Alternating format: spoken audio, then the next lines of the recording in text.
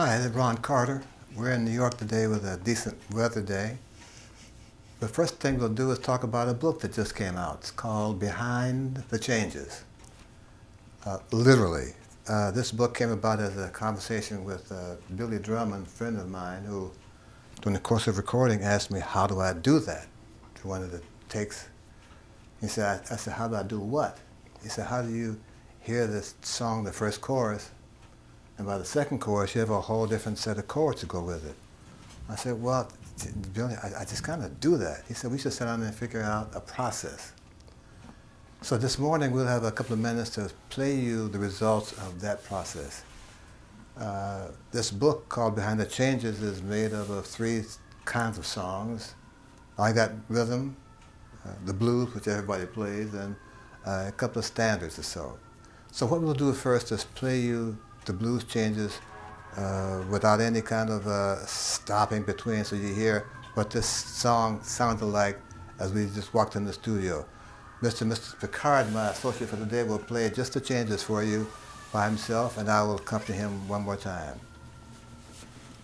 1, 2, 3, 4.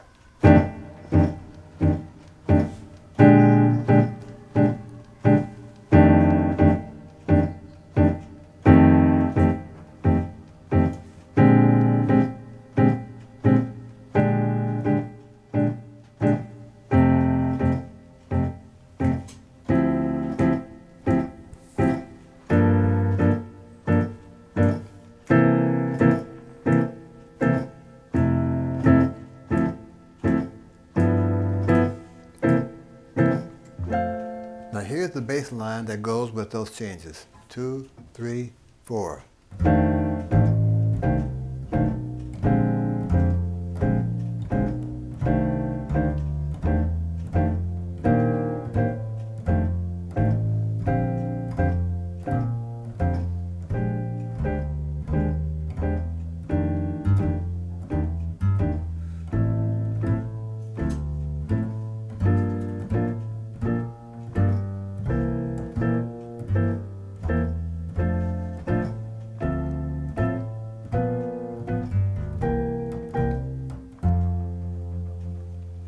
And with this basic format, I have a different set of changes. So the first thing we'll do is, again, the same form. Mr. Picard will play you the changes in the form of red notes, which it comes under transparency. That you turn this red page and it covers the original changes. So here are the red changes that you're going to play without my help. 2, 3, 4.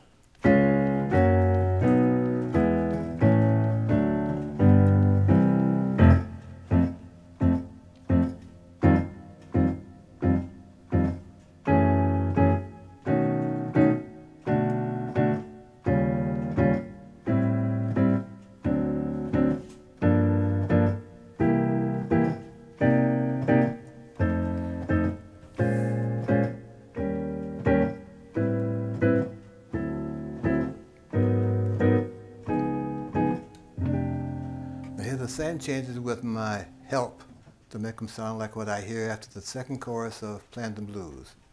2, 3, 4.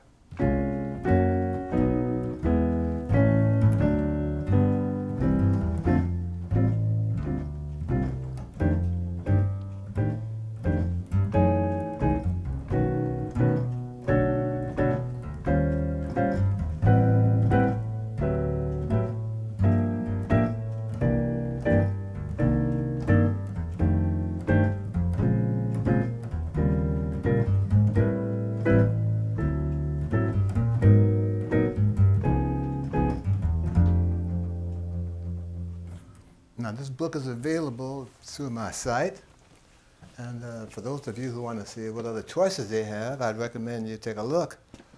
There's some nice sounds here, and you can find your own, but this is a process that I have used with my books to figure out how to make the bass line have another kind of life. Behind the changes. Now's the time for a couple of questions. So let me put the bass aside for a moment and get a seat here. And let's address some of the questions that I hope I have some answers to this morning.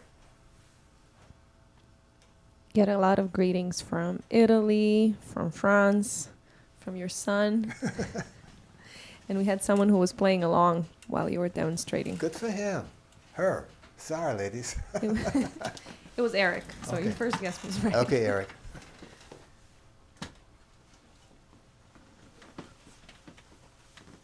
Here comes the first question. We're just getting compliments. Someone says, looks like a great concept for a book.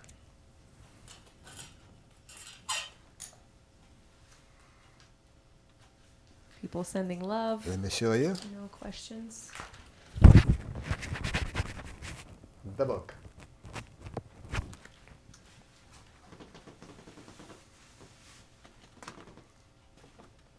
We have a first question. Okay. How to play the changes with syncopated rhythm from Chan Chuan Hu.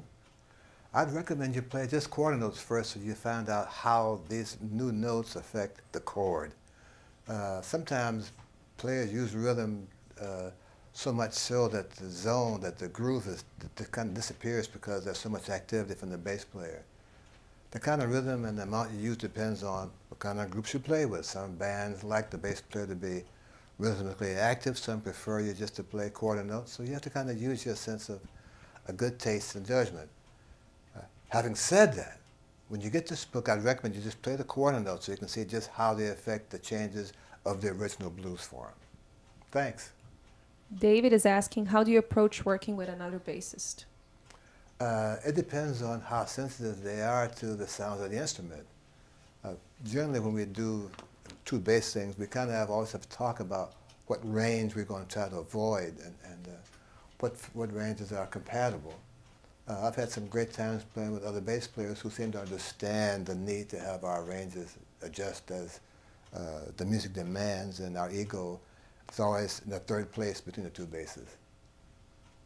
Jacob from Ireland, do you expect the soloist to follow these new changes, or do you like to think of the original changes in your changes as contrasting sounds? Well, they are both. I mean, we play these kind of other chords, these alternate changes, so the soloist can no longer practice the solo he worked on in his kitchen on this gig. That's the whole point of these kind of things, you know. And kind of the bass player's job is to command the band members' attention as they're playing. One way to do that is bring in a set of changes that's beyond his comprehension, we hope, and he's willing to ask you what that was, and your job is to explain to him and try it again for the next tune. But these changes are made to disrupt the flow that these guys have going, despite the help that they're trying to get from the back guys.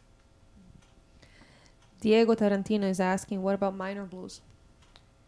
Well, minor means under 18. Well, these are all over old tunes, so any change that will work. Steve Arnett is saying lots of 2/5s, some outside keys.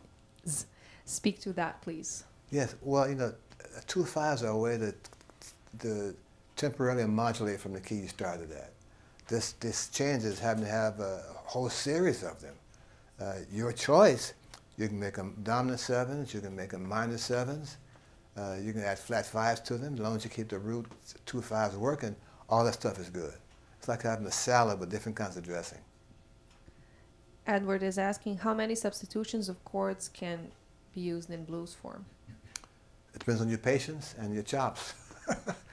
An infinite amount. It depends on the time and the place.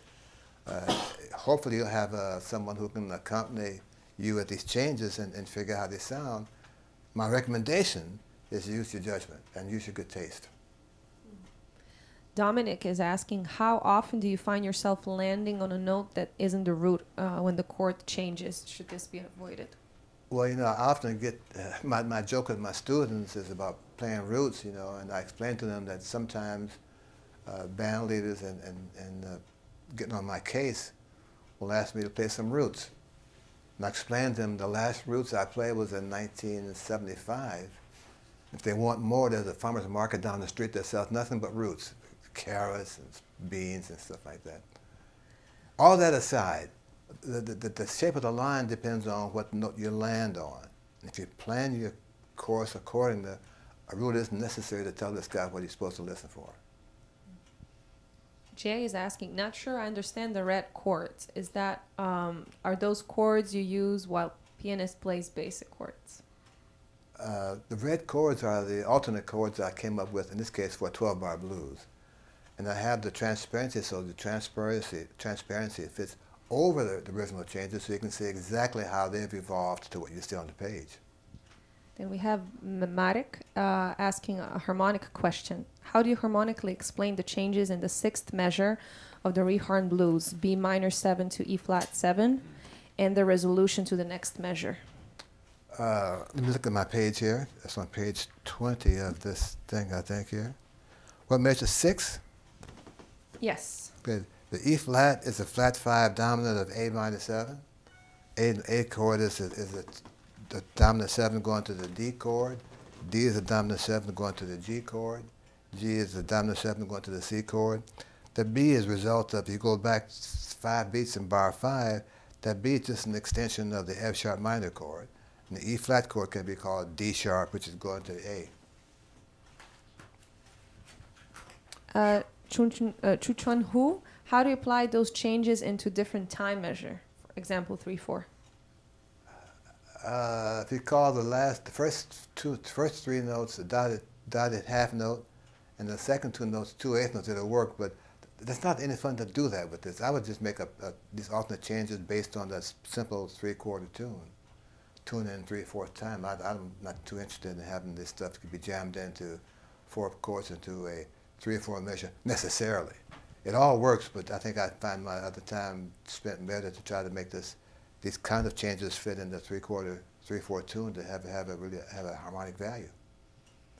German is asking, does it work for turnarounds too? Yes. Raymond is asking, can these changes be used in any concept of jazz groups? Yes. Depends on how flexible your band members are, not just to your new harmonic direction, but that they will understand and ask you what that was. Eric is asking, any tricks of the trade to help remember all of the different chord types so that they're second nature and not mental? You have to do it all the time. It's like learning how to play fast. You can't practice at home playing fast. You got to be on the gigs where guys play this tempo fast enough, often enough, so you can develop the skill to make that work. Same with alternate changes. Once you figure out what's going to work, you have to remember that sound. You have to remember that progression and be able to play that somewhere else to see where else it can fit. That's all a part of remembering and developing a concept. Paulo Santos is asking, what is the process you use to learn a new tune?